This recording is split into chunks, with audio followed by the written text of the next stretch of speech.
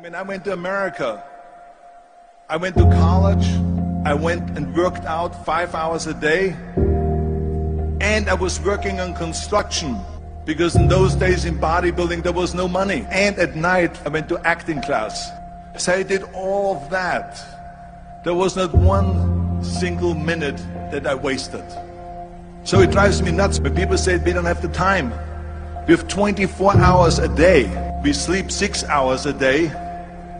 So that gives you still 18 hours. Now there's someone shaking their head out here in front. They say probably, I don't sleep 6 hours, I sleep 8 hours, right? Or just sleep faster. The average person works around 8 to 10 hours. You have 8 hours left. Then you travel around 2 hours a day. So now you have still 6 hours left. So what do you do with these 6 hours? You can see how much time there is available if you organize your day.